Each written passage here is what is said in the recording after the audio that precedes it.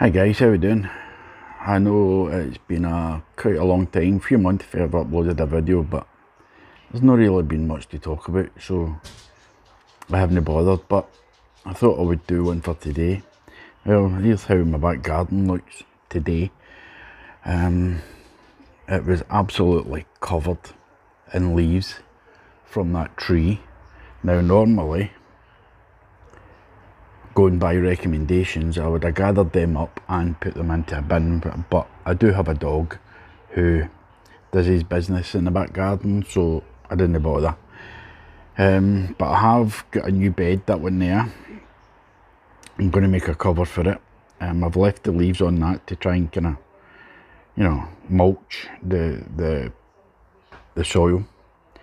In my tunnel, I was in there yesterday while I was tidying up. I was putting some spring onions and some onions in there. Before I actually plant them in there, I've put them in there. And I found some tomato seeds that had sprouted. Middle of November, end of November actually, and there was tomatoes growing in the hooped tunnel. Wow, I mean, I was kinda, it just goes to show the difference between the outside and the inside of a tunnel. Over here there's nothing happening. I've got some beetroot in there. Am I thinking that I put that in the tunnel? Don't know. There I have garlic, that organic garlic that I bought from Asda, in that bed. I would go out, but it's too cold. And it's coming up. I purchased garlic from the garlic farm, and I put it in the black bucket and along the bed where my tomatoes were, and it's doing absolutely nothing at all. Hasn't even sprouted, and it's been in there for coming up in 5 weeks now. Nothing's happening. The Asda stuff, it's sprouted, it's organic stuff, but the stuff that I actually bought from a garlic farm is doing nothing. My grass is better, apart from the leaves all over it. My fruit trees are now bare. So there's not really much more. I've still to trim those strawberries, and that's the transplantable ones that come off of those ones. So there's nothing really much happening out there. But if I take you in here, up here I've got rainbow chard, because I absolutely adore homemade soup, so I grow that, and then I just use it as required. And here I have got some cauliflower and broccoli that I'm hoping to grow.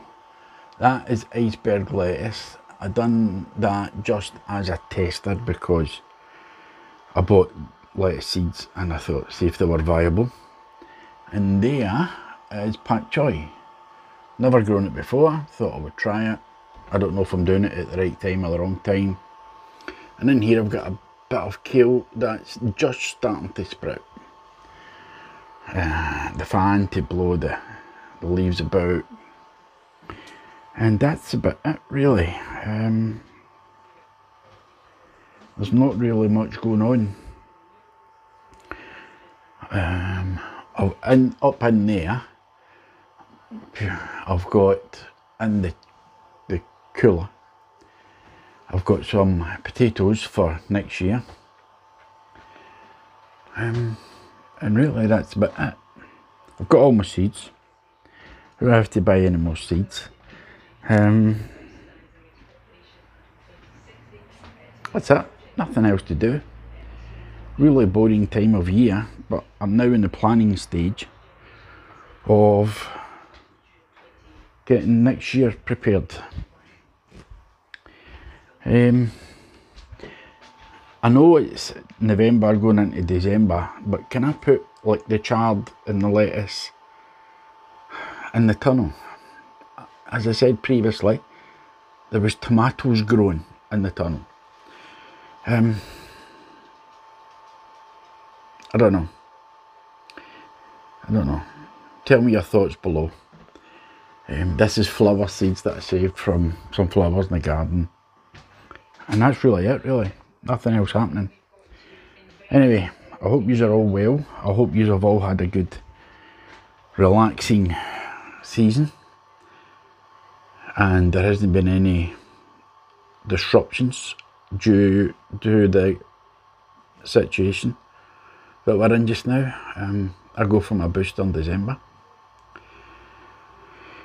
I just can't wait to get by it, man. I can't wait to get out it. Anyway, I hope you are all safe, and I hope you all stay safe.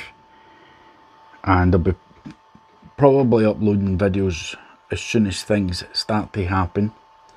I'll see you all soon. Thanks for watching. Bye bye.